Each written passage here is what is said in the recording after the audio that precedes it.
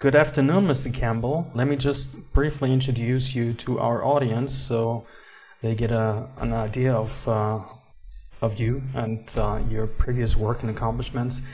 You're the author of the trilogy My Big TOE, which stands for Theory of Everything, and I quote, it seeks to unify, now the quote, science and philosophy, physics and metaphysics, mind and matter, purpose and meaning, the normal and the paranormal, as well as shines a light on the common spiritual basis of the world's major religions, while placing beliefs, dogma, and creed into a bigger picture.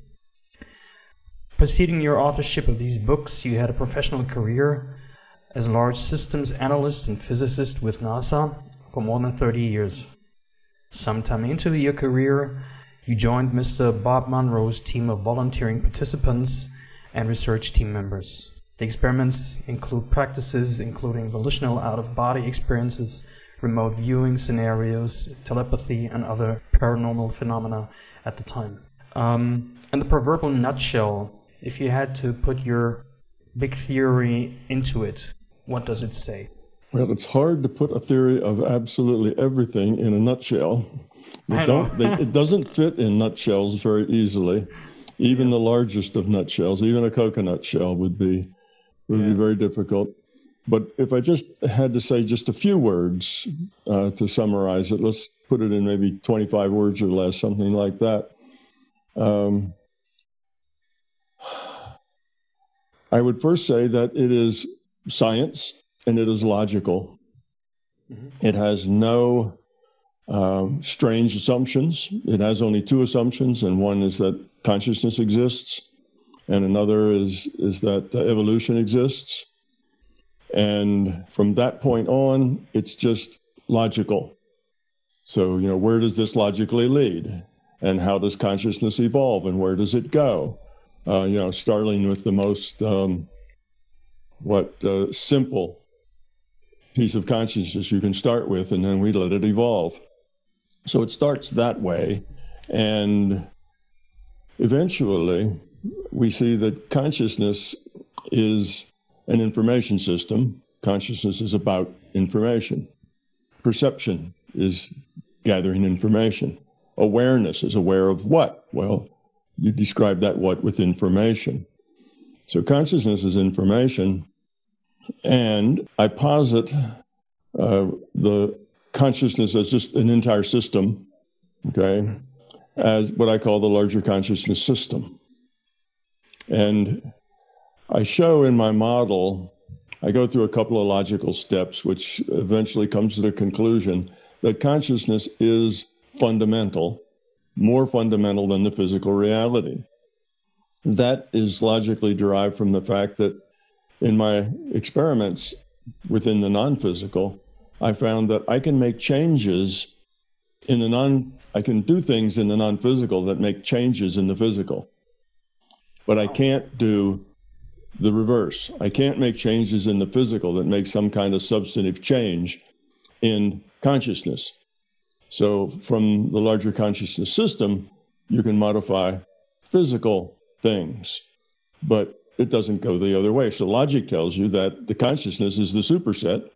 The causal logic flows from consciousness to the physical reality. So consciousness is a superset, and this physical reality is a subset of that larger consciousness system. Actually, it's a simulation created by that larger consciousness system. The readers may not understand this, but it's a simulation that's basically an entropy reduction trainer. It's a virtual reality, just like we have flight trainers for pilots. This is an entropy reduction trainer for individuated units of consciousness. Maybe I can help out here. Entropy is like devolving from order to disorder. Can we put it like that, maybe? Yes, and entropy is a measure of disorder. So high entropy is high disorder. Yes. So you have an information system that's nothing but random bits, then that system is at its maximum entropy. And as you get some of those bits and order them, that creates information. That ordered bit could be a letter of the alphabet or a number or something that has intrinsic meaning and significance, which then creates information. So in any case, more logic derives the fact that consciousness, individuated units of consciousness like us, that's what we are, that our purpose here. Now, I've skipped about 4 or 5 steps in this because I'm trying to squeeze it all into this proverbial nutshell. So I've skipped a lot of logical steps here, but it turns out that consciousness is evolving. Okay? The consciousness system is evolving. It's a real system. It's not infinite. It's not perfect. It's a real system. It's an ongoing process. And it's not perfect. But in any case, it does serve that same sort of function as the source. So this larger consciousness system is the source. And the way consciousness evolves is to lower its entropy, create information, because it's an information system. And individuated units of consciousness like us, we form a social system. And the way a social system optimizes itself, of course, is by lowering its entropy. But it does that by cooperating, by caring, by giving. You know, it's and I just sum all that: cooperation, caring, giving, you know, empathy. There's a whole lot of those kinds of, you know, huggy-feely words that go up there, but I call them all just love. Cool. So it turns out that we, as individuated units of consciousness, are here in this virtual reality that consciousness has also evolved, didn't program, but evolved it. You know, set initial conditions with a rule set. You punch the run button and let the initial conditions change according to the rule set, and that's a simulation. And it evolves, and it evolves into our physical reality, our physical universe. And that is there to give us individual units of consciousness choices that have important, you know, moral overtones, choices that have consequences, choices that really matter, as opposed to consciousness just being in a big chat room where they're all chatting with each other, but there's very few consequences that have, you know, any significance. The consequences are all very minor. Therefore, the evolution is very minor. So the system needed to make this virtual reality to give consciousness an environment in which they were more severely challenged, more severely tested, and by the choices that consciousness makes, that's how it evolves. If those choices are choices in the service of love, or cooperative choices, caring choices, choices about other, then that is lowering its entropy, which is positive evolution. If the choices are self-serving and, you know, egotistical and belief-based, then that puts them on the opposite side of love, which is fear, and that's de-evolution. So consciousness makes choices. This virtual reality gives us a wonderful set of choices in this multiplayer game we call physical reality. So now that kind of gives you a very, in a nutshell, sketch of the model. So it's about virtual reality, but virtual reality where consciousness is the computer. There's lots of different virtual reality concepts out there, but this one is unique in that consciousness is the computer. I understand. I was going to say that ideas and theories of this reality being a simulation actually has gained some traction over the last decades. You say that your theory is insofar different as it posits consciousness first and fundamental as the system and its cause at the same time, if I understood you correctly. Like it's the cause and effect at the same time in the beginning, and once it starts, once someone presses the enter button or the run button, evolution takes place and consciousness evolves and becomes more sophisticated and more aware probably of itself and all these things that we attribute to evolution, at least where it pertains to human beings. Are you okay with that summarization? Yeah, pretty well, except I wouldn't say that when the run button is hit, that's not necessarily when consciousness begins to evolve. Consciousness is an assumption going in, that consciousness exists. But I start with it in its primordial or its most basic form. Consciousness I define as awareness with a choice. It's awareness that makes choices. It's just that simple. So it's aware. That means it has perception. It's aware of things. And it's aware of itself. I guess it's the first thing that you're aware of is the Descartes moment. I think, therefore I am. So you're aware of yourself, and then it can make choices. And choices require time. Before a choice, after a choice. So if you have determinism, you have no time and no choices. Everything is just predetermined. If you have consciousness, then you have choices, and you have time, and you have one other thing, and that's free will, because without free will, there also are no choices. Okay. The word choice doesn't define anything if you have a deterministic reality, because there are no choices. Everything is already determined. So to have an awareness with choice requires free will and time and consciousness. Those three go together. Now, on the opposite end of that, that's directly and logically opposed, the opposite of that, you might say, is materialism. And if you are a materialist, then you must also be a determinist. Materialism and determinism have to go together, just like the time and the consciousness and free will have to go together. They have to go together in a sense that you couldn't have any of them if you didn't have the others. It takes all three of those together to make a real thing. And with the materialism, it's the same way. It's impossible to be a materialist and not be a determinist and still be logical. Because materialism is actually Newton's viewpoint of the clockwork universe. The universe is just a big machine.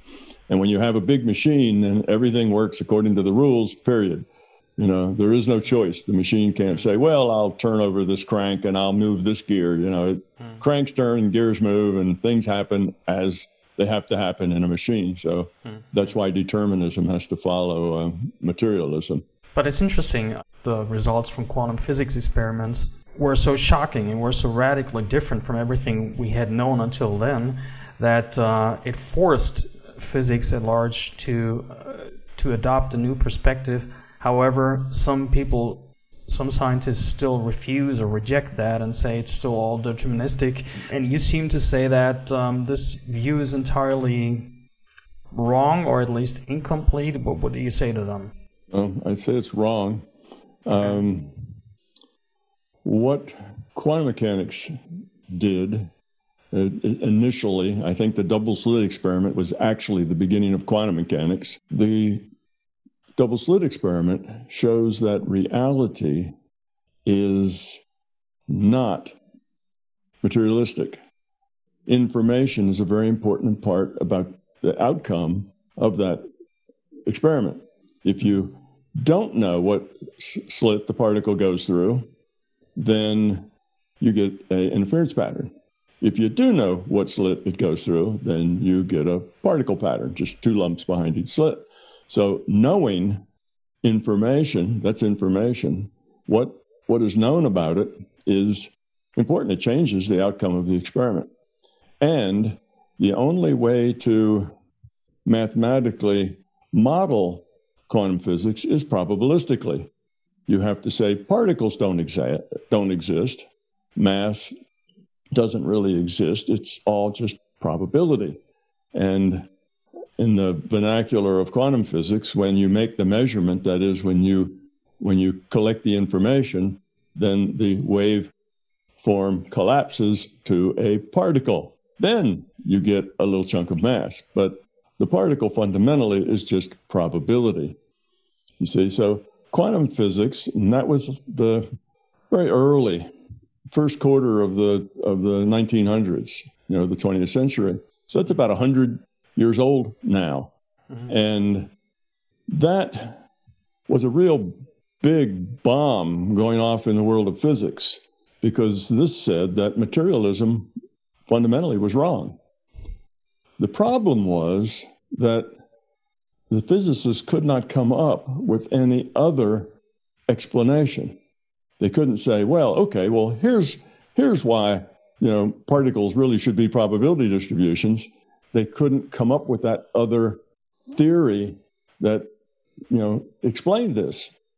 So after some, I don't know, maybe 20 or 30 years of trying and coming up empty-handed, they took a different approach.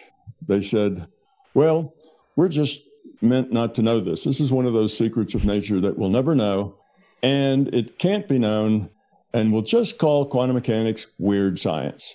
It's just not like other sciences, which are fundamentally logical.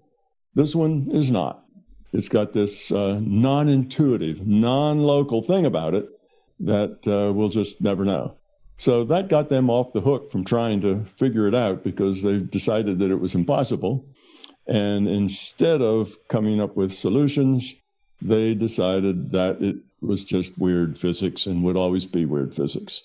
So at that point, they went back to materialism with this odd, weird physics that just didn't kind of fit, but it was an outlier. It was a kind of an outside case, so they kind of said, well, that's different.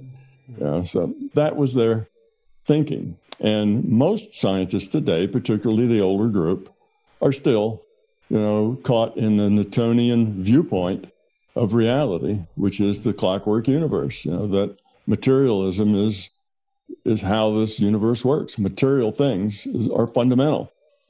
And it's a strange thing, that physicists would stick to that, because there's so many things in physics that are very basic things. Physics has just a few basic things, and everything else in physics is how these basic things affect each other and how they change and how changing one affects the other. So the basic things are like time, mass, charge, spin, space. I don't know, maybe forgetting a couple of them, but those are the ones that come to mind. And gravity, that would be one, gravity. So these are the basic things, and now everything else is kind of made up of these.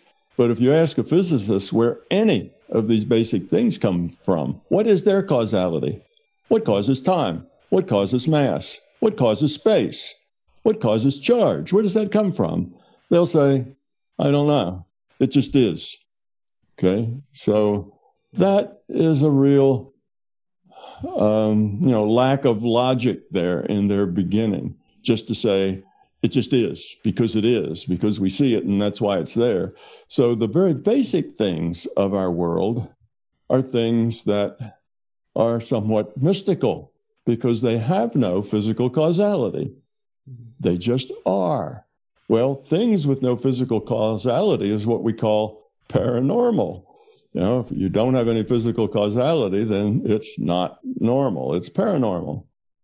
So at the very heart and root of physics, all of their basic assumptions are paranormal. You see, they're mystical. These things just come out of nowhere. So that tells you that the theory has problems. When you get that kind of like quantum mechanics is just weird science. Well, that tells you the science is incomplete. So it's just obviously incorrect, because quantum physics is a logical science. And the fact that this is a paradox, you see, and quantum mechanics comes with a whole basket full of paradoxes.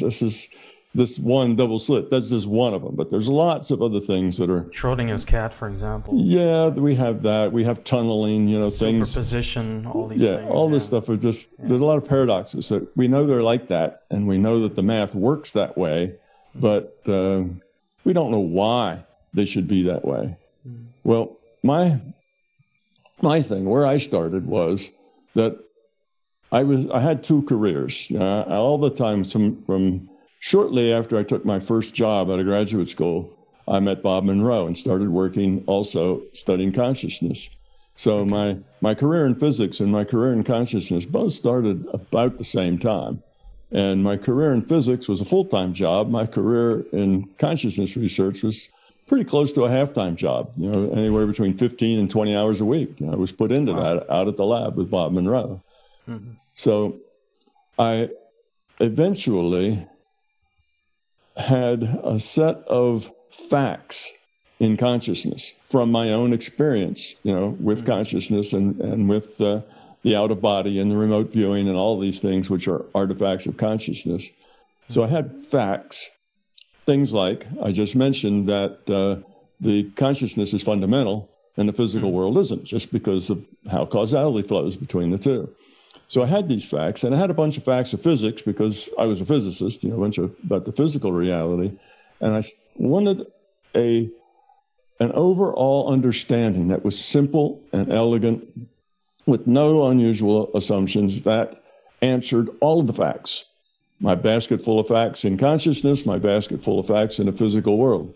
So 35 years later of doing this research in consciousness, coming up with those facts, because they're a little harder to get than physical facts. You have to work at that a little bit. You have to repeat experiments over and over and over again and isolate variables and do all that sort of thing. So it took a long time to do these consciousness facts. It had to be repeatable. You had to know why things were the way they were and how they varied with other parameters. And so it took a long time. So it was about 35 years later, I thought I understood consciousness well enough that I could come up with a theory that explained both consciousness and would derive physics.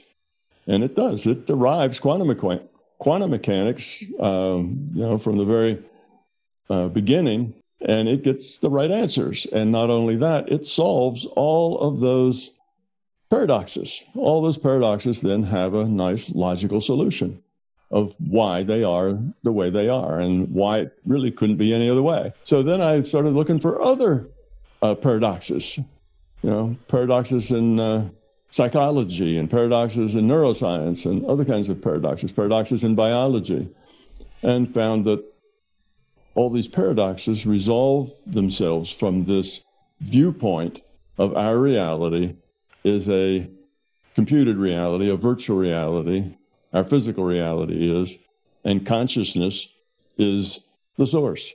Consciousness is a part of the consciousness system, which is an information system, configures itself as the server that serves up the virtual reality. And another part of it is you and I, individuated units of consciousness. So this source plays all the roles. And then I started developing the logic of meeting all those things I learned in studying consciousness and in the out-of-body experiences and the remote viewing and those sorts of things. So that's where the model comes from. It's basically just trying to come up with something that fit everything, explained all the data that we have, and explains new stuff. It explains a whole lot of things that we don't know now, like where does space and time come from? Well, this theory has a causal reason for those things. They don't just magically appear because they appear. A lot of physicists have been trying as well to come up with answers because of all these paradoxes and loose ends that they are trying to tie up and fit into a bigger picture. One of the, to me, more interesting concepts, apart from just saying it just is, which is a very unscientific way of going about things, just accepting things for what they are and stopping to look. The more interesting things that I found, the concept of the implicate order by Bohm. You may be familiar with them. They are around the time that Einstein, released his general relativity theory, or was already established, and they were in his wake or even on his team for some time. But apparently, in some aspects of the theory, they deviated, and especially David Bohm reasoned that from what we see and from what our experiments tell us, the information that we get from that is there is some pattern, some larger information at play here, which he called the implicate order, that seems to inform all these processes, and we get to measure and look at and record and whatnot. Would you like to comment on that? Well, you're right. He does say there's this thing behind the curtain, that is, nice. As a metaphor, there is this thing behind the curtain that is important, that's fundamental, that's more fundamental than what's out here in front of the curtain. And I would agree with that assumption, and that's what my larger conscious system is. It's that thing behind the curtain. That's what consciousness is. Not just the larger conscious system, but consciousness is that thing behind the curtain. So talking about the Big Bang and the fact that there is no logical reason why that ball of plasma, was sitting there under very high temperature and high pressure, and then suddenly, bang, and everything after that started to evolve and evolved according to science, to the rules, gravity, explosions, pressure expands, gravity pulls things together, as it expands, it cools, as it cools, it comes into, it clumps and, all of that sort of thing. Well, that's the rule set. Okay. And that ball of plasma is the initial conditions.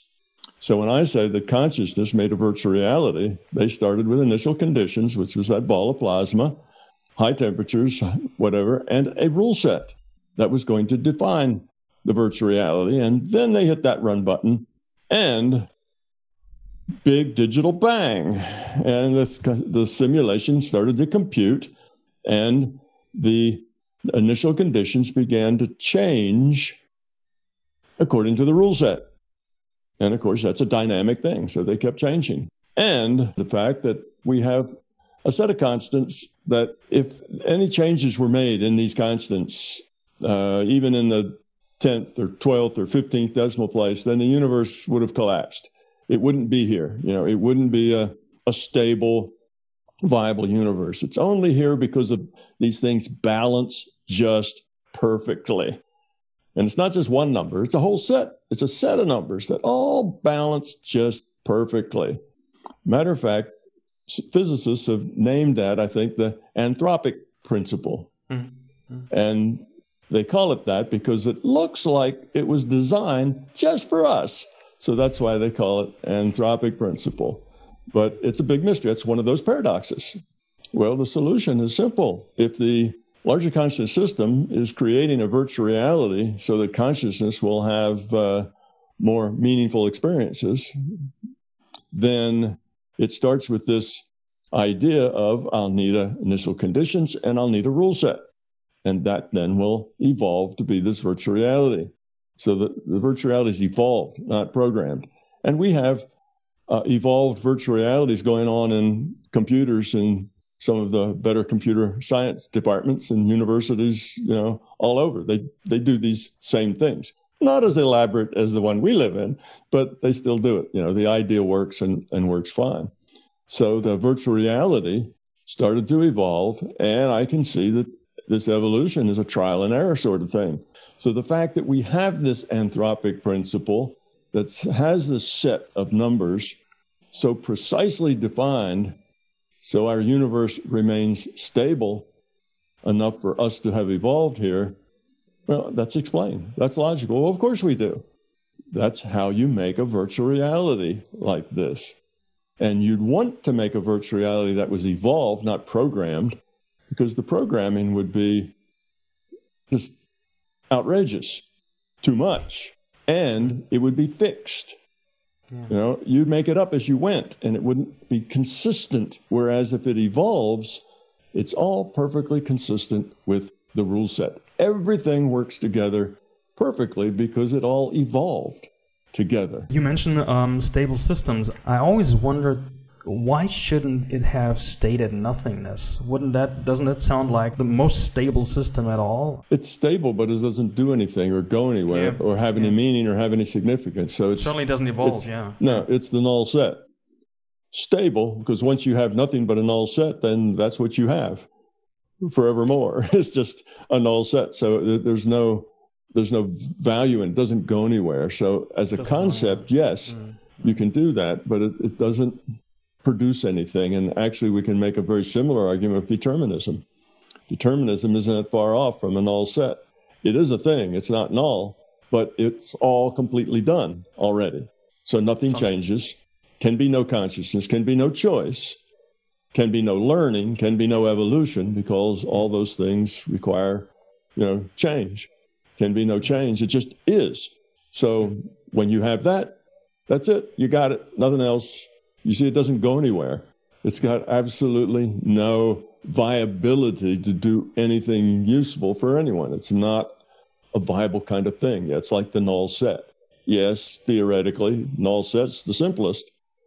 And maybe determinism might be simple too, but it's without value.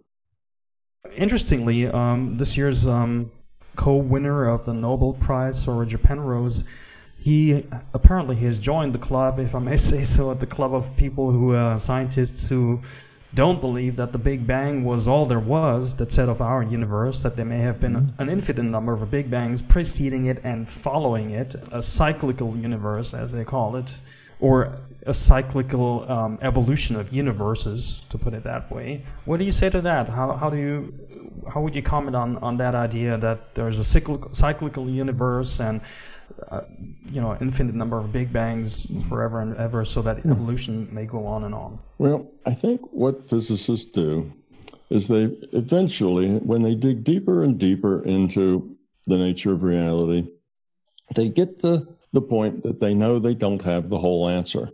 They know there has to be something else. That implicate order, that other thing has to be out there. Those hidden variables, that was an idea too. Exactly. That there has to be something else going on to explain, because the materialist viewpoint just doesn't provide any answers to things like, where did that ball of plasma come from? Because there was no universe before that. So it didn't come from our universe. Then where did it come from? Space is expanding. What is it expanding to? How do you make new space? You see, they have all these paradoxes and things that they just can't answer. And they get to that point where they're against the wall and they just don't know. So they wave their hands in the air and they come up with something that, I think it's a cyclical thing, and it comes and it goes on, but try to pin them down to exactly how does that work? What's the mechanism there and how that works? And they don't know. It's just an idea. So that, I think, is physics with its back against the wall, can't come to any conclusions because its belief in materialism puts it in a space that doesn't have the answer. So they live in we call it like an answer space. Here are all these answers, but the space they've created for themselves in this answer space with the assumption of materialism doesn't contain the answers. So they're stuck. And they make up things like that. And we have another thing like that too, back against the wall sort of thing. And that is in order to explain these non-local events, these probabilistic events, particles don't exist, they're just probability, and then they appear where the measurement's taken, that sort of thing. It seems like there's all these possibilities that exist, and then the measurement somehow creates which one of those possibilities actually gets manifested as a physical thing. Okay, that's the way they think. So in order to keep that materialistic, then we have this idea of many worlds. Every time something changes, we have a whole new universe. You see, spins off another universe. Yeah. So, an electron flips from spin up to spin back or spin down. A whole new universe needs to start. I scratch my head with this hand instead of that hand. We have a whole new universe needs to start.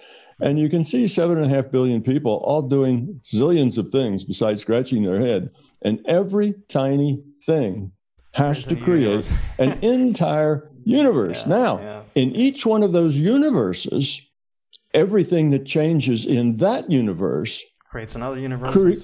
Spins off. Every action in that universe spins off. It's got the same 7.5 billion people in it.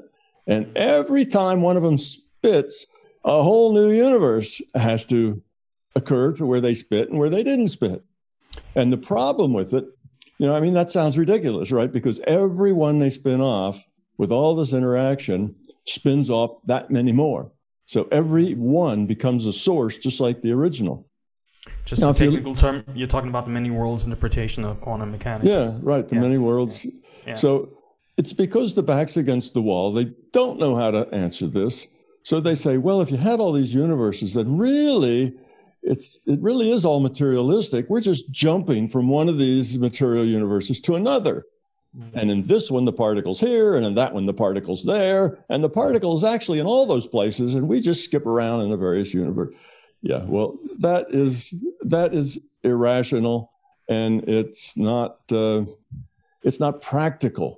But I will give them it's possible, or I can put it, it's theoretically possible. In other words, it does do the job of keeping their quantum mechanics materialistic, but it does it at the price of being silly. Yeah. To fill in our audience, I think we need to mention superposition, which is one of the main tenets of quantum mechanics. Like everything, you call it a probability distribution. Mm-hmm. So far, they use the term superposition. Things are in multiple states at the same time, and then the measurement creates a certain outcome, which was amongst that infinite number of possibilities would have been possible, but only it's the reason that the measurement is taking which manifests this particular outcome. Just to fill in our audience. Sorry to interrupt, but that's a basic tenet of quantum mechanics. Now, of course, quantum mechanics has evolved to be a good science, and it's very accurate in its calculations.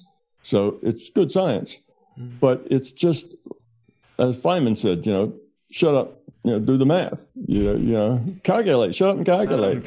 It's not a rational science. It's a mathematical. It's a calculation. So they know how to calculate if they start those calculations with the assumptions of particles are probability distributions. They're distributed. Yes, they're everywhere, but nowhere. They're just possibilities. And if you start with that as in your mathematics, that's what your wave function is. The wave function is a probability function. It's not a wave that's moving through some medium. It's just a probability function. So, yes, that's the fundamental thing in quantum physics. And in quantum physics, you have these odd things that happen that defy materialistic logic. Like in the double slit, experiment, the fact that when you look and make the measurement, it creates a particle there. Or in a double slit where there is a delayed erasure, that is, you start the experiment, particle goes through one of the slits or the other, and you measure which slit it goes through. Now you've measured it, so you should just get a pile of particles behind each slit because you've measured it. Well, then the particle hits the screen, goes through the slits, hits the screen, and the experiment's over, but the information of which slit it went through is still there. And if you erase it, if you delete it, you erase it and say, all right, we don't have that information anymore. I knew which slit it went through, but I erased it before I looked at it. What happens? You get a diffraction pattern. You get a diffraction pattern or an interference pattern. We're not talking about the experiment that you're setting up and that you're about to set up because of the weaknesses of the original double slit experiment, right? I'm sorry to interrupt. So that kind of a delayed erasure experiment, which means you erase the which way data. That's which slit did it go through. You erase the which way data after the experiment basically is over, after the particle has already hit the screen and found a position on that screen which can't change. But depending on what you do after the experiment's over, the experiment is different. That's a delayed erasure. So that just blows a big hole in a materialistic, account of that. That just doesn't work. But because of this non-locality, things aren't local, things can be elsewhere. You have this many worlds theory that lets you jump from one of these many worlds to another, and that then supplies the magic of how things disappear and appear, in probability. But it is not viable idea It just costs too much, as far as, pretty soon you have trillions of trillions of trillions of trillions of trillions of universes, and that many again every microsecond, and each one of those creating that many again every microsecond. Which is a pointless process. I mean, there's no evolution there. If you just create as many outcomes as possible, it's just equal to saying, well, let's not play at all. That's it. See, that's the point. It supports materialism because it supports determinism. See, everything's done. All the possibilities are done in these many worlds. Many worlds cover all possibilities. So now everything's determined. There's no change. The change is an illusion because we hop through these various pieces of these other reality frames, and that's what gives us the illusion of time and the illusion of choice and the illusion of consciousness, is we're really hopping through all these frames. But you see, that is a circular argument. In order to hop through the frames, you need to hop. Well, you can't hop without time. Now I'm here, now I'm there. So you require time to make a hop to define time. That's not good logic. You see, it just doesn't work out well. So determinism and materialism just have a lot of holes in them. And, back in the early 1920s, the Born and Heisenberg and Max Planck and Schrodinger and that whole crew, they were so excited about the idea that we've busted materialism and we have a whole new world out there. Physics has just had this tremendous breakthrough about the nature of reality, so different than we thought. Wow.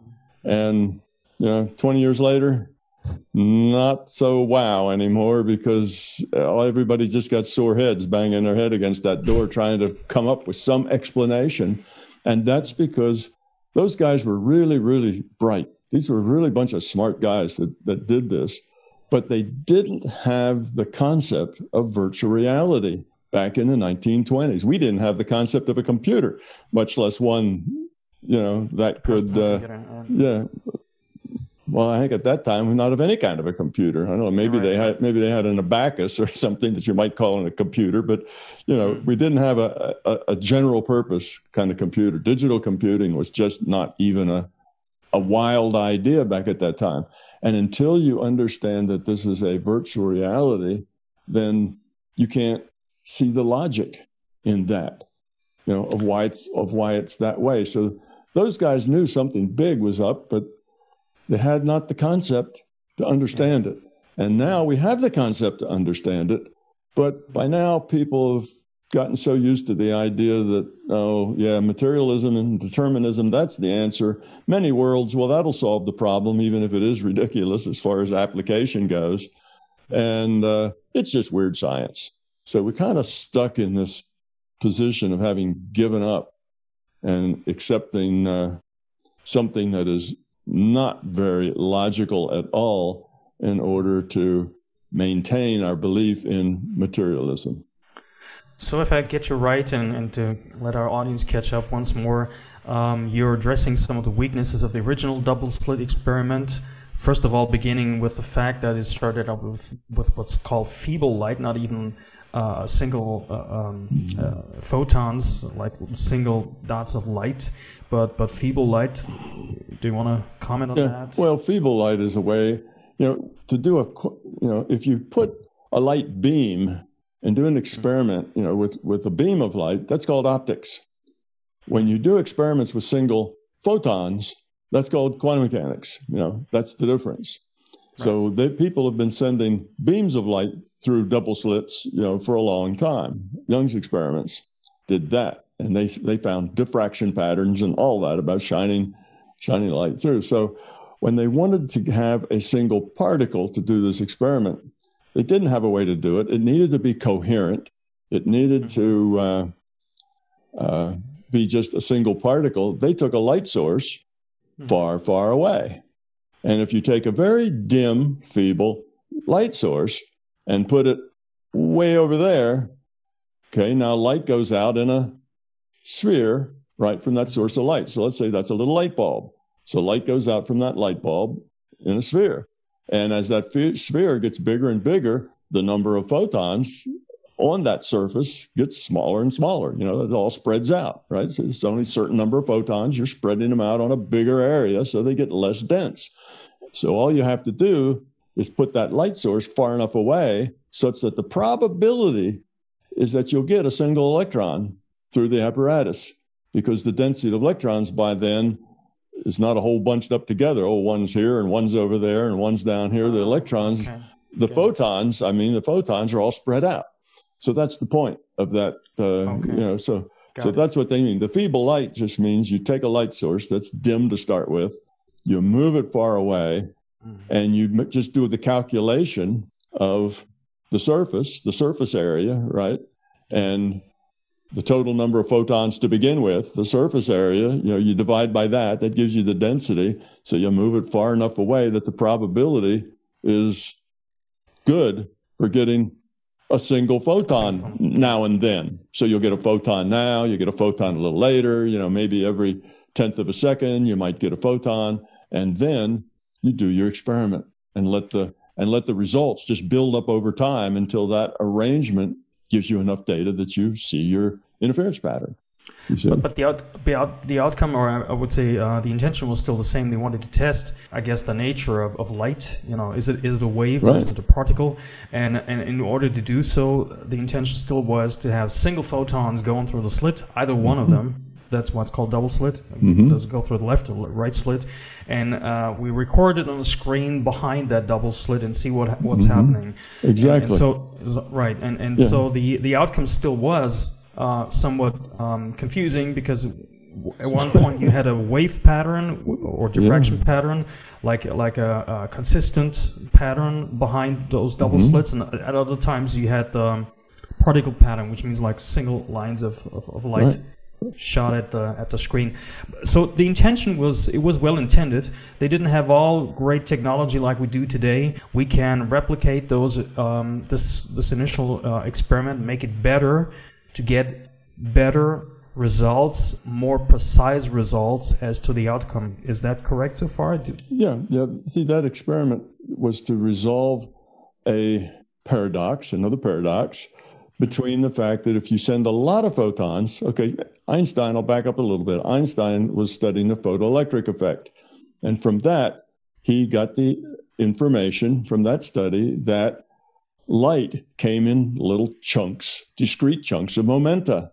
Well, that meant light was a particle, because particles are defined as discrete chunks of momenta when they move. So he had that idea that light is a particle. And all the physicists looked at that and said, yeah, it looks like light is a particle. But when we shine a whole bunch of light on a double slit, we get a diffraction pattern. Now, if we just sent one photon at a time, it should just go through a slit and hit the screen behind the slit, because that's what particles do. A particle travels in a straight line unless it's interacted by an outside force, right? Newton's second law, I think. So we have this problem. Particles go in straight lines without any force, and there's no force involved here. But yet lots of photons rearrange themselves in a pattern, an interference pattern. And a single photon doesn't have anything to interfere with. It can't interfere with itself. You see, so that was the big problem. One of these has to be wrong. You know, how can it be a particle, which photoelectric effect says it's a particle, and a wave, because Young's experiment with the diffraction, you know, with the two slits, or even a whole diffraction grating, and you get all these little dots, not just the light just doesn't pile up behind the slits. So anyway, that was why the experiment was done, to resolve this conflict in theory. You had two theories, both well substantiated with experiments that pointed in opposite directions. So they threw these particles through, these photons, one at a time, and they found out they still got that interference pattern.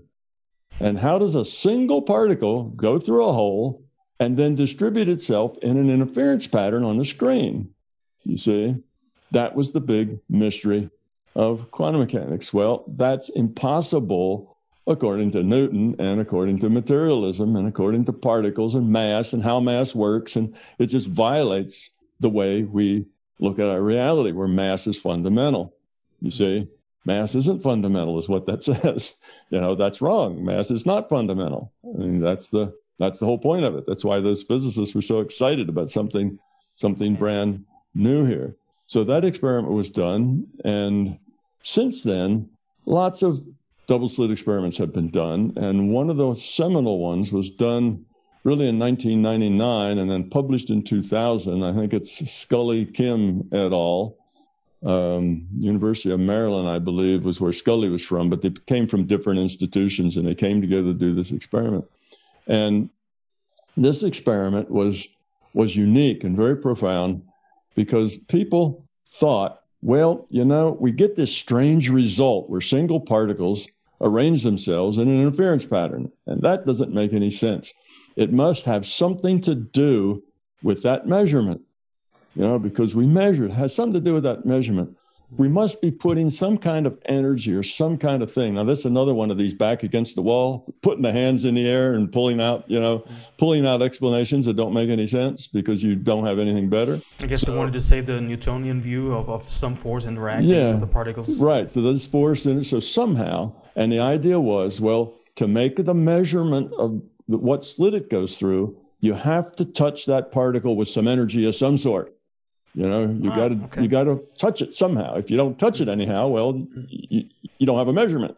So somehow you have to interact with that particle in order to get the measurement, and it's that interaction that causes this weird problem. Now, that doesn't make any sense because if you ask, well, how does that interaction create this particle distributing itself in an interference pattern? And it's like, well, I have no idea, but it must be that because that's the only thing we're doing here that could save the materialism. So that was the idea, that it was the interaction, and you couldn't take the measurement of the which way data without interacting and therefore applying energy to the particle. And they were right. The measurement was the critical factor, but not the touching the particle with a piece of energy. That has nothing to do with it. And this experiment that they did in the 1999 and they published in 2000, that solved that problem, because what they did is they had a particle go through the slit, and immediately afterwards, it hit what's called a BBO crystal. And when the particle hits that BBO crystal, it creates two entangled particles. Okay, two entangled particles. So one particle comes through, goes through one slit of the other, and it hits BBO crystal and creates an entangled pair. We need to back up for our audience here. Entangled pair means two photons interacting as if they're connected, as they make one coherent system. No one exactly knows how, but that's an entangled pair. One changes its spin, for example, it immediately affects the other entangled particle. Right. Or if it changes spin. Right. If it changes its polarization, it changes its momentum. So they did that. And what they did then is they put one of these particles, you have two particles, one's called the signal, one's called the idler. So one of the particles goes and hits the screen. The other particle goes down into a detector. And you have a detector here to catch the particles that go through slit one, and a detector over here to go through the particle, the particles that go through slit two. So now you're using that idler of the pair of particles to tell you what the which way data is. So you've figured out the which way data without ever touching the particle with any energy. Now, the measurement is indeed the thing, but that's because the measurement is creating information. It's all about information. That's it. The fact that that particle had to be touched with energy in order to be recorded as to what slit it went through, that was irrelevant. So again, materialism got hammered again on that one because that was their one out, because there was a material thing going on there that must have been responsible because it just had to be, because that was the only thing that was somehow disturbing the problem. Yeah. But there's no reason why disturbing that particle with the measurement would cause it to arrange itself in an interference pattern. So it didn't really make any sense, but you cling to threads when you're a believer. So this new experiment in 2000 just got rid of that problem, because now we had a touchless way to find the which way data. without ever touching the experiment. My theory supports Copenhagen. And so my work really supports the original work that was done by Niels Bohr and the others. And I agree that it's the way they said it was. And current physics says, no, it's not that way. And I've asked them, well, if it's not that way, if you changed your mind away from Bohr's analysis, where's the experiment that lets you do that? They can't show me one. They just decided that they liked the explanation better because it was less woo-woo and more materialistic. The physical world creates consciousness. Consciousness is a product of the physical world, and I reject that as not true. And there's a lot of reasons why, but I start from the exact opposite, and that is that consciousness is the one that's is the thing that's fundamental, and that the physical world is a derivative of consciousness. And the hard problem, the problem of showing how consciousness is generated from a physical system. How does the physical reality generate consciousness? The hard problem of consciousness. So physics tries hard to guess possible solutions, and there's nothing wrong with that. I joke a little bit about reach up in the air and grab an answer, but in physics we call that is a name. We call it hand waving. You have hand waving solutions, and what that basically means is you don't really have any facts to take you from A to B, but you can see that maybe there's some sort of connection there, could be, and it warrants more study. You see, and that's what I'm calling hand waving, and that's reaching up in the air with your hand and pulling the answer out. So a lot of these things fall into that category where they make associations that quantum physics, because it's non-local and weird, must account for all the other non-local and weird things that happen. Because consciousness is also non-local and weird.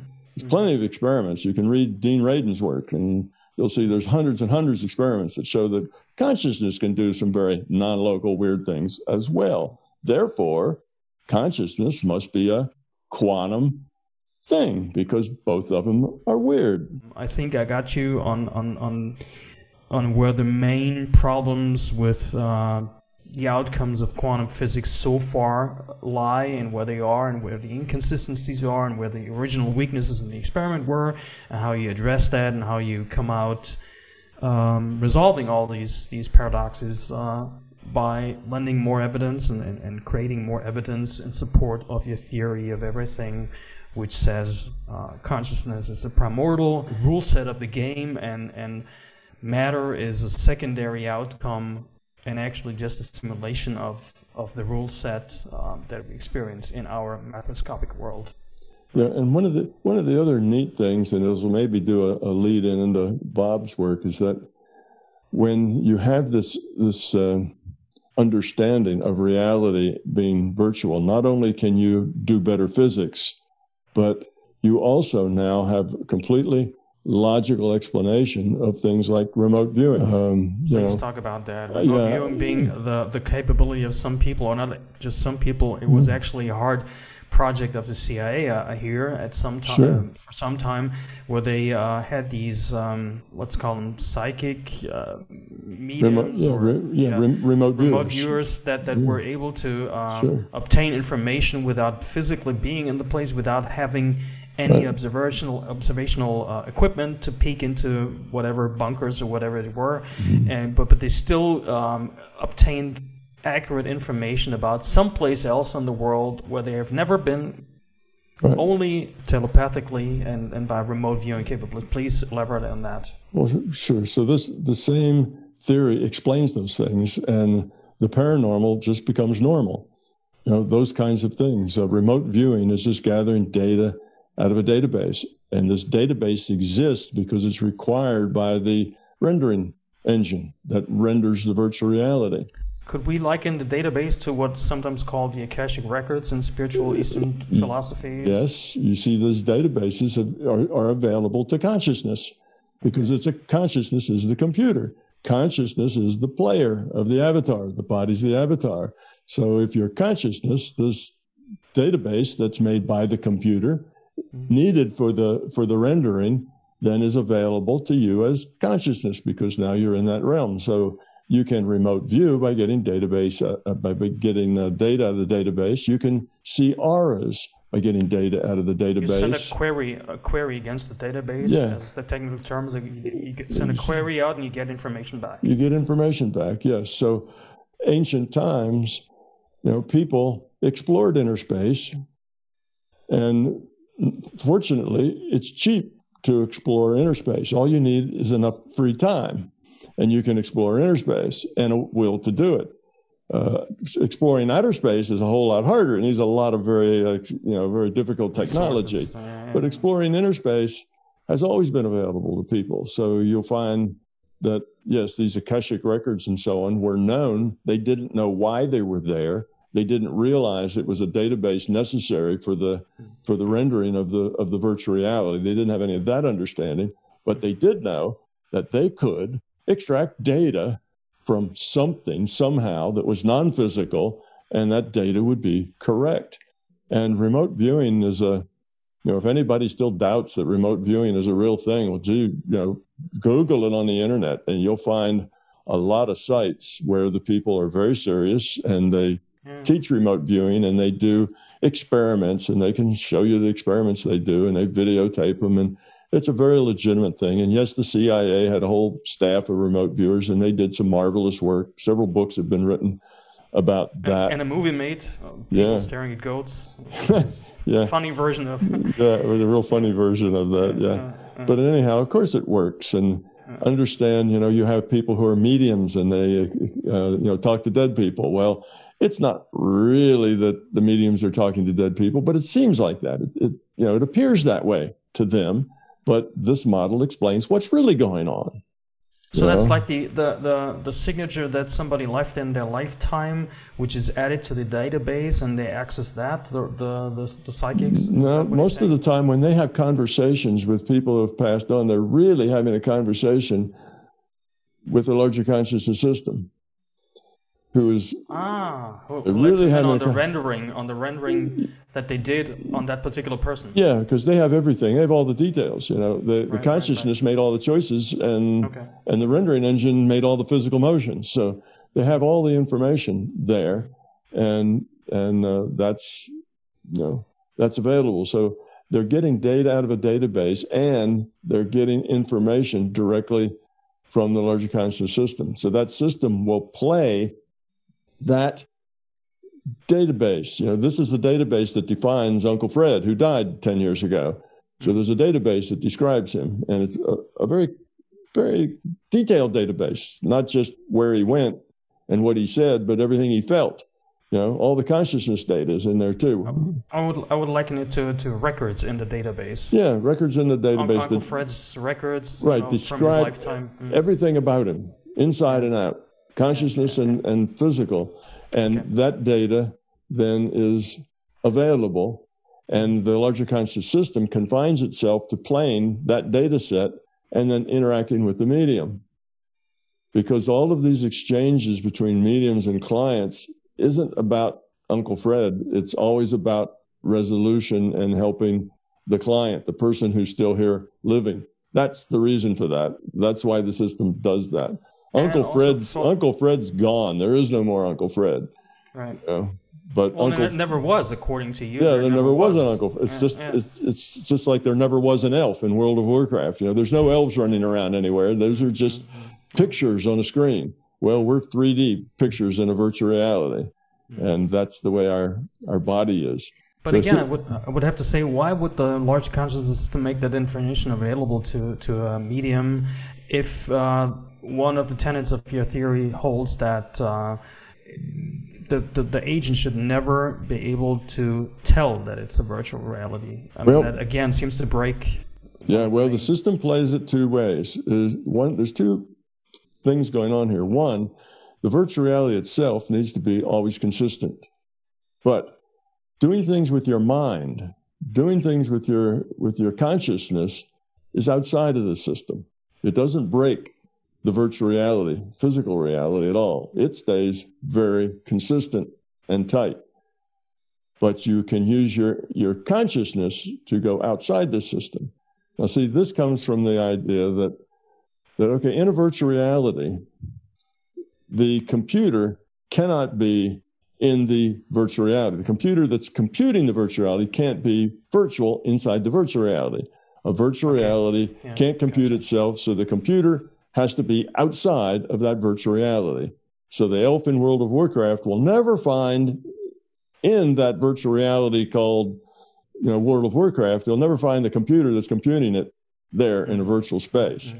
Supports Gödel's claim of theory. Yes, exactly. You have to be outside. So, exactly. So the computer that computes our virtual reality has to be outside of our reality. Okay. Now the player who plays the avatar also has to be outside the virtual reality. Same idea. The player makes all the choices, okay, for that avatar.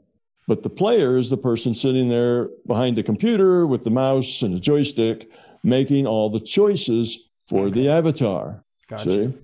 So, and that player isn't inside the virtual reality. It has to be outside the virtual reality. So you and I are avatars talking to each other at the moment. We are avatars, but the mind that is making up the conversation and processing it is consciousness. You see? So we're still two players in the larger consciousness system. Exactly. So our avatars interacting, talking here. Right. Via Zoom. Okay. So you're an elf and I'm a barbarian in this World of Warcraft multiplayer game, and we're having a conversation about how we're going to go beat the boss in the cave, and we're having a conversation about how to do that. Right. Okay. And there's actually two players somewhere, not necessarily anywhere close. One may be in China and one may be in New York, and one's playing the barbarian and one's playing the elf, and they're having a conversation back and forth about something they're going to do. And so the players are non-physical to the virtual reality, to the avatars. The computer is non-physical from the avatar's point of view.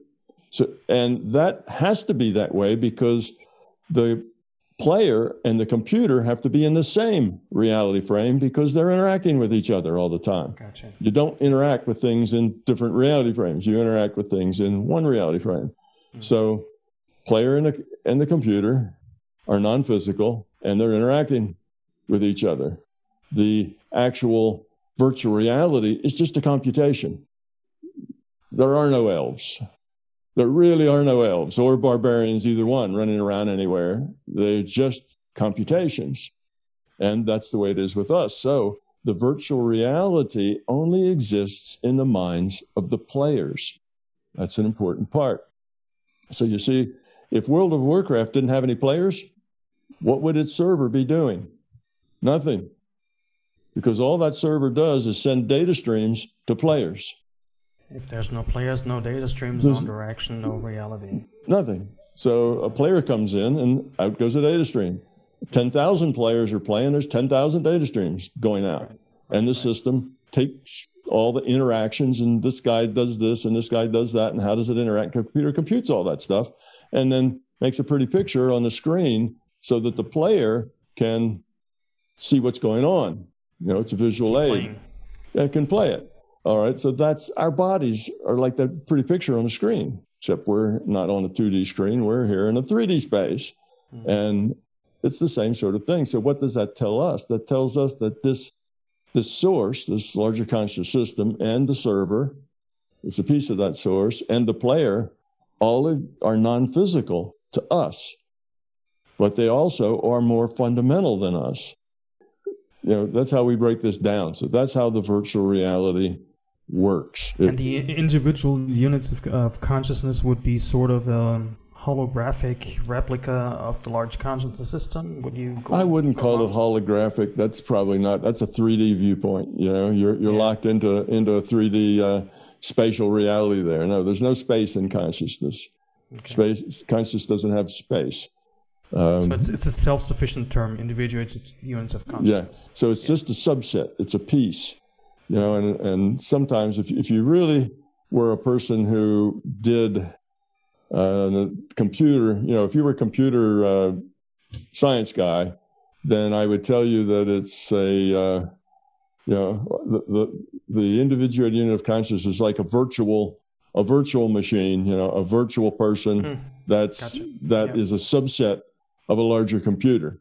So the big computer has all kinds of little virtual computers running around that it's doing their own individual things in, but they're all part of this big computer. They're just subsets of it, pieces of it. So we are all one. We're all part of that larger conscious system, but we're also separate. You know, all those subsets are just pieces of the bigger thing, but they are in some ways, they're not fully independent, but they're independent actors. They can do things. They have independent agency. Our 3D world in which we live currently is but one of many virtual realities. Yes. Correctly. Yes, okay. and there's all sorts of virtual realities. There are virtual realities. I describe them as having a tight rule set, and that's like this physical universe. In other words, our physics and chemistry and biology, those rules are so precise that every single energy exchange is defined. You know, that we call that physical causality. So everything is interactive. If I do something, it affects you. You know, cause and effect. Yeah. Yeah, there's just, the effects just ripple out. You know, so if I make a choice, like I'm going to marry Sally instead of marrying Sue, then the fact that I make that choice makes a difference. It makes a difference to me. It makes a difference to Sally. It makes a difference to Sue. It makes a difference to Sally and Sue's parents. It makes a difference to their other boyfriends. That, you know, it ripples out. So you make choices, and those choices just flow out and interact with other people. So it's a very interactive game. The computer, of course, computes those interactions, and the players all make choices in those interactions. And the computer basically just gives you eye candy that you look at so you can get a better idea of what it really looks like.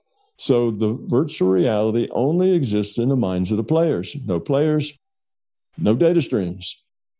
A player gets a data stream, and it interprets that data stream into the reality. So you look at a megapixel worth of light dots on a monitor, and you turn that million light dots of light into rivers and streams and rocks and elves and barbarians and, you know, swords and all sorts of things. You just take all those light dots and you do an interpretation of what those things are. And you do that based on your experience. You know, you have to have experience. You have to have seen a sword before to say, oh, that's a sword. It needs to be part of your experience base to do that. Well, we do the same thing. So we're getting a data stream. We interpret it in terms of our own history, our own experience base, perception, yeah. Which is also our beliefs, our fears, our ego, our everything. We interpret it that way. So you see, everybody now lives in their own personal reality because everybody's interpretation is a little different because their experience base is a little different. So all of us live in different reality frames. When you say, how could those people be so stupid? Well, those people don't see the same reality that you do. It's not that they're stupid. They just see a different reality because they've been fed data that defines that other reality frame. So they're looking at us and saying the same thing. How could they be so stupid? Because they figure that we share their reality, but we don't. Yeah, so everybody lives in their own reality, and the way it works is that it takes information is non-physical, so consciousness is non-physical. Consciousness is a information system. Books are physical, ink is physical, and that produces data. Data can be physical. So what happens is that information isn't the ink and it isn't the paper. It's the content. It's the significance. It's the meaning that it finds in all those squiggles of ink on that paper. A consciousness looks at it and those squiggles have meaning.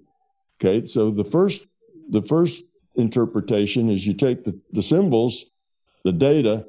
A consciousness looks at the symbols, data, and turns it into meaning or significance. And that is not a 100% function. That depends a lot on the individual, how they do that. It depends on the language, how precise the language can be, how precise is the writing, or the squiggles on the paper. So there's a lot of imprecision and uncertainty there.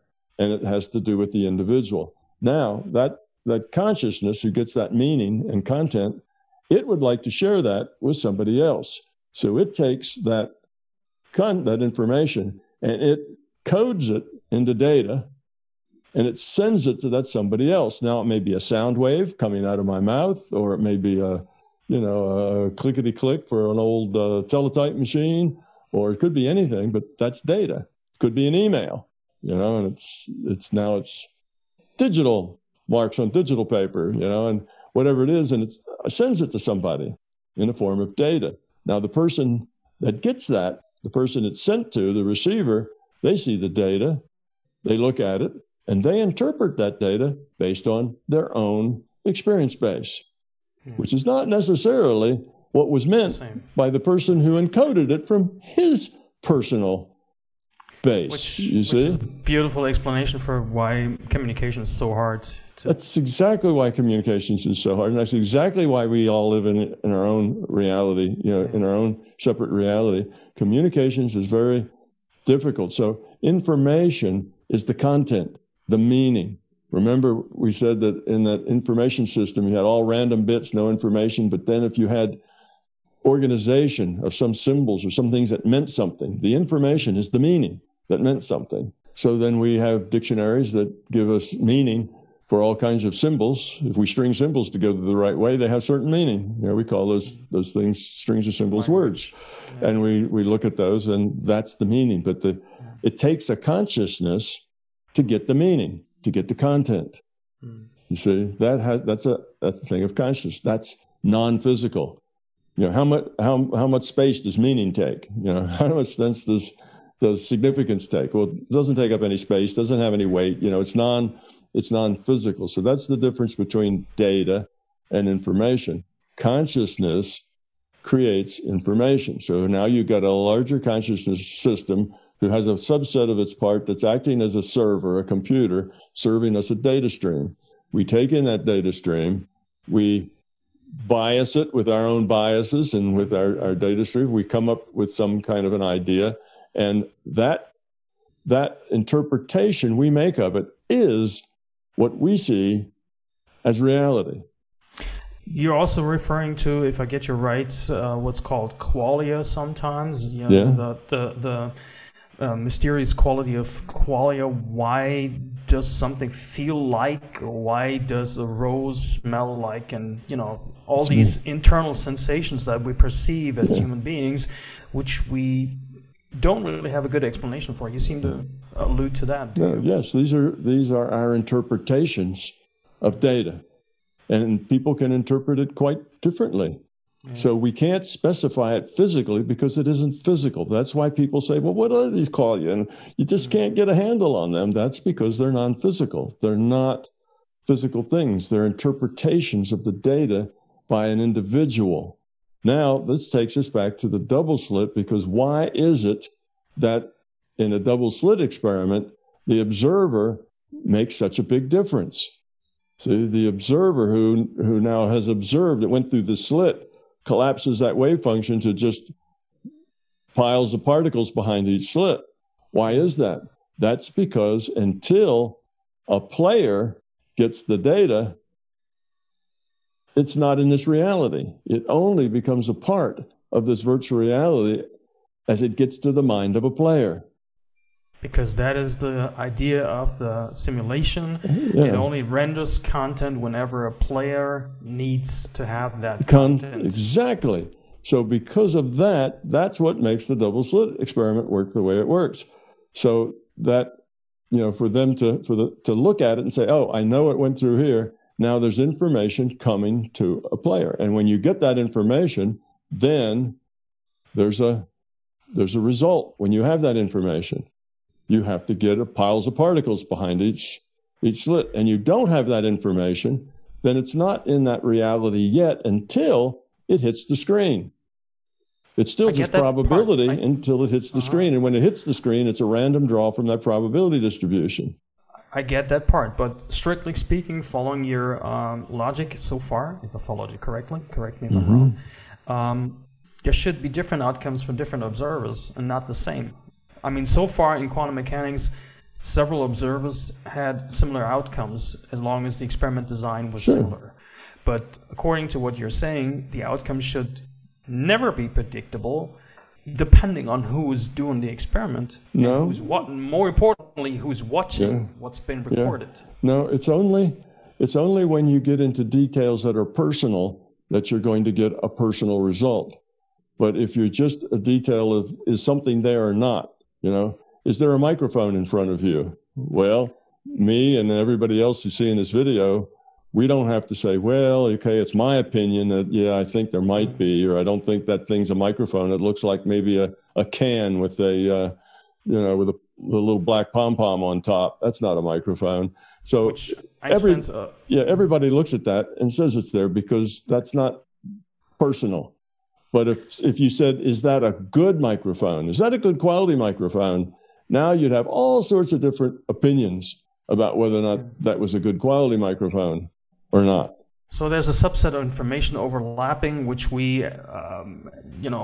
have a consensus on as to our shared reality, which applies to everyone. Like people walk, on 2 feet and have 2 arms and yada yada. All these things that make up our human existence. We have a consensus on that because that is the shared subset of information to the players. I mean, it's a part of the rule set that is common for all these avatars of similar make, if I may say that way. Yes, exactly. So that is a shared reality, and there is personal reality deviating or splitting off from that, which is deeply personal and can only be personal because it's only relevant to that avatar / player inside the virtual reality system. Yeah.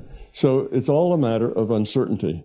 So those things that we interact with that have very small natural uncertainty associated with them, they seem to be objective, like that mic in front of you or the wall behind you. Or materialism for so long. So they seem to be objective because they have very small uncertainty. Now they have a little bit of uncertainty, but it's real tiny. So the things that have a lot of uncertainty, like how good a mic is that? You see, well, it depends on how much you know about mics and if you're familiar with that brand that's written there on the side that I can see, and and how many models of that. So there's a lot of variables there, and there's uncertainty about those. And because of that, people will have a lot of different opinions. But because there's very little uncertainty as whether or not there's something that looks like a mic in front of you, there's very little uncertainty about that. So then everybody agrees on that. So we agree on things, and we see things as being objective if their associated uncertainty is small. Actually, everything is subjective, which is what you're saying. It's what everything is subjective. But there's a whole set of things that are approximately objective because their uncertainty is small. The things that have large uncertainty are subjective, what we call subjective, but everything's actually subjective. So apparently we want to hang on to the concept that if our experience here is meaningful, if our personal consciousness or our we as individuated units of consciousness are supposed to be significant, then we like to think as, we cling to this idea that something of us should last, indefinitely, ideally. What do you make of that within your theory? You are an individuated unit of consciousness. You're not your avatar. So your avatar, just like your elf, dies. And that doesn't mean that the consciousness, doesn't die because your elf dies. The boy playing that elf doesn't fall over, on his desk, with his face, on the mouse because his elf died. They're two different things. So we are the consciousness. We're the player. And when our body dies, we consciousness go on. We're immortal. We just keep going on. And what do we do next? We lose one avatar, we might get another. We get another. We get another one. And the point is, we're here to make choices to grow up, to reduce the entropy of our consciousness, to evolve the quality of our consciousness. And we can't do that very quickly because it requires changing ourselves, who we are, growing up and becoming love, that caring, that kindness, that about other that we need to that we need to emulate, which is the reason that we're here in this virtual reality entropy reduction trainer. That's the point. That's why we're here. And we have to try it again and try it again and try it again, because this growth is a very slow process. Which supports the idea of reincarnation. We might get another shot as a human being. Right. And so we're helping the larger consciousness system playing the game of evolution so long as it wants to. What happens when entropy is zero? It lowered all the entropy there was. What happens then? Never gets there. Just like you can in the physical world, you can never get to absolute zero. Just because the act of trying to cool it heats it, you can never actually get there. And that's the same with entropy. You cannot get to a zero entropy. And entropy, to be lowered, always requires the input of work. You have to do things. You just don't sit around and your entropy drifts lower. If you just sit around, your entropy drifts higher. Entropy increases. That's the second law of thermodynamics. If you don't put some sort of energy in, then your entropy is going to get greater, not smaller. So you're trying to lower your entropy. It takes work. So even if you could get to zero, which you can't, if you got there and say, I'm at zero, okay, I'm done. As soon as you say I'm done, your entropy starts going up because you're no longer putting energy into keeping it low. So that's a reason why you are never done and you never get to zero, because it always takes effort to lower entropy. Consciousness, of course, is an information system. It's trying to evolve, which means it's trying to lower its entropy. So it's looking for ways to do that. It needs, it has a certain number of possibilities of new states it could move into. It could maybe make more intricate patterns of sequences of patterns and say, that lowers entropy some because I'll give those special meaning. But eventually it starts to level out. It goes asymptotic. The growth, the lowering of entropy kind of runs out of options. You've kind of made as many patterns and patterns and patterns and patterns that make any sense. And you kind of hit that wall and you're getting diminishing returns for the effort put in, right? So what you need then is something new, a new idea, a new dimension in which you can move. And that new dimension that opens up more possibilities, well, it's the same dimension that single-celled things took here in our biology, right? You had a single-celled thing, and it evolved into a multi-celled thing, which evolved into a thing with specialization of those multi-cells, livers and kidneys and hearts and lungs and all that stuff. And it gets more and more complex. But once you have those other possibilities, what you can produce, what you can evolve into grows immensely. So if you want a lot of growing room, you create another bunch of IUOCs and give them free will and let them interact however they will. And you don't control how they interact. They're going to learn from their experience. They're going to have their own experience base by which they interpret things. And you're going to interact with them. And now the possibilities, what can all of you build together? What can you all do together? What sort of organism can you all get together and create, you see? Well, now you've got a huge amount of evolutionary space just opened up in front of you.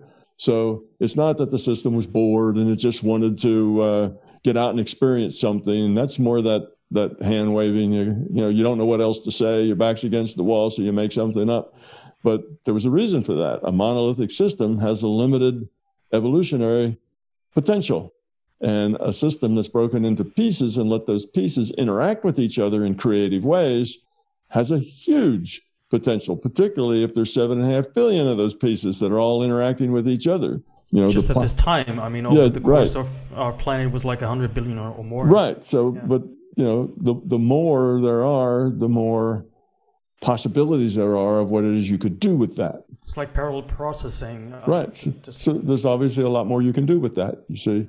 So that's the idea why you get that sort of thing. Now, you have this larger consciousness system, and it's got all these IUOCs, individual units of consciousness, and it has to learn how to interact with them.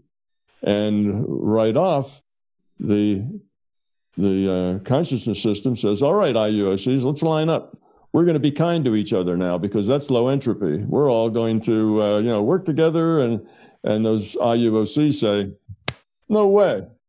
I'm going fishing. I'm not going to line up and act nice or anything like that. I don't feel like it. So the system had to learn how to optimize with all the IUOCs. So in that case, we were its teachers in that it had to interact with us and help us become more profitable to it by having us grow up by making good decisions.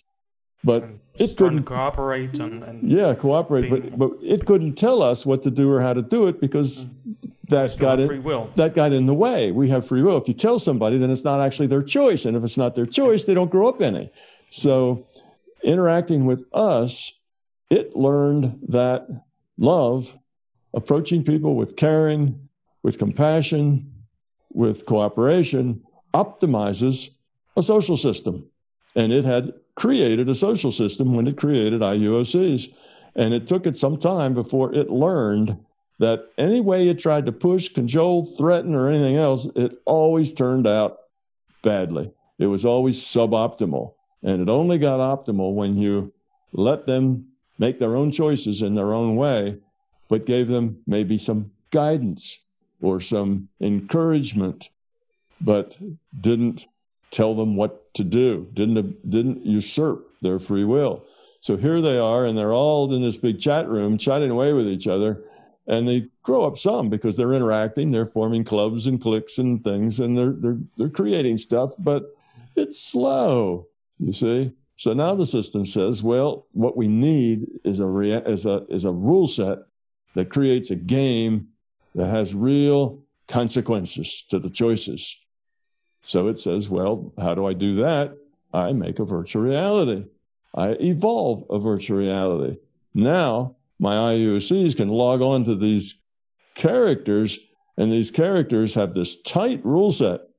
It's not just chit-chat in a big chat room. This is life and death, staying warm in the winter, staying fed, having families and children. And it was a totally different world. And we were on our own to do it however we could do it.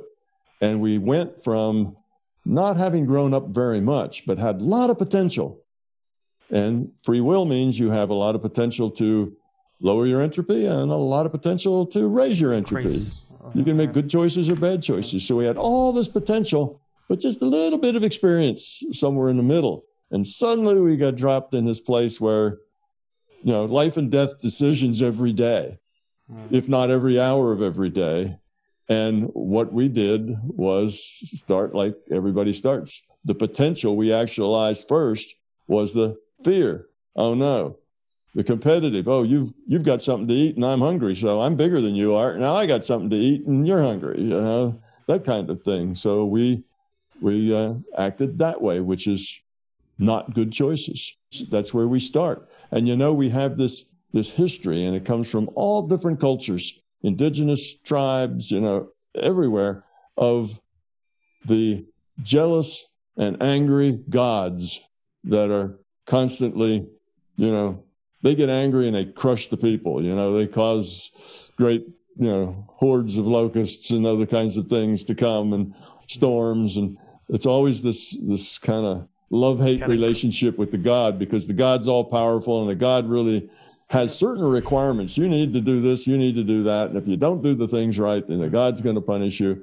And it has all that. Well, I think that comes from our collective consciousness back in a time when the larger conscious system was just learning that love and cooperation and caring is the optimal way forward.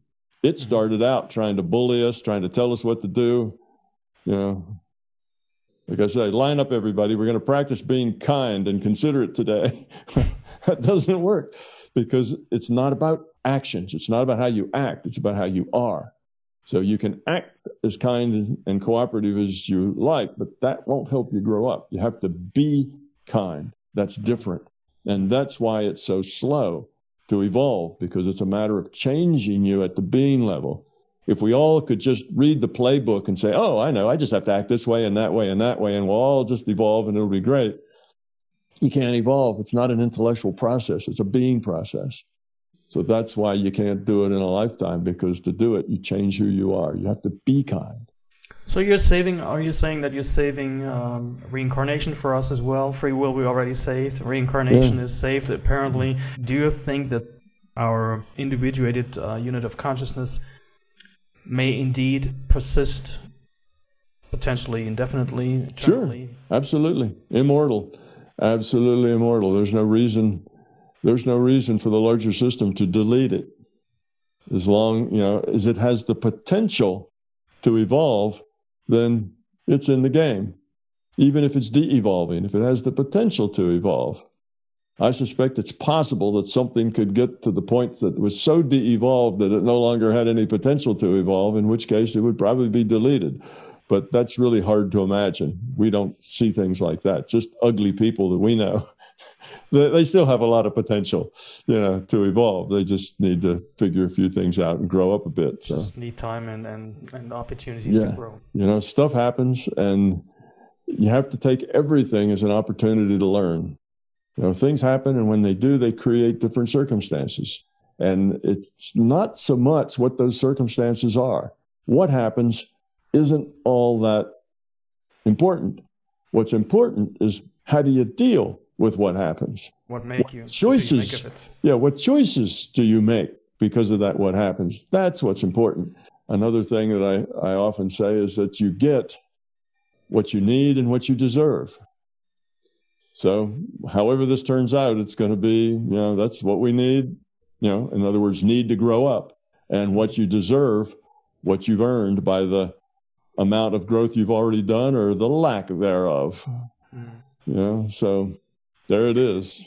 So let's hope that a lot of people will watch this interview and take you up on the offer, for growth and evolution, personal evolution, and super nice. Thank you so much. You're welcome.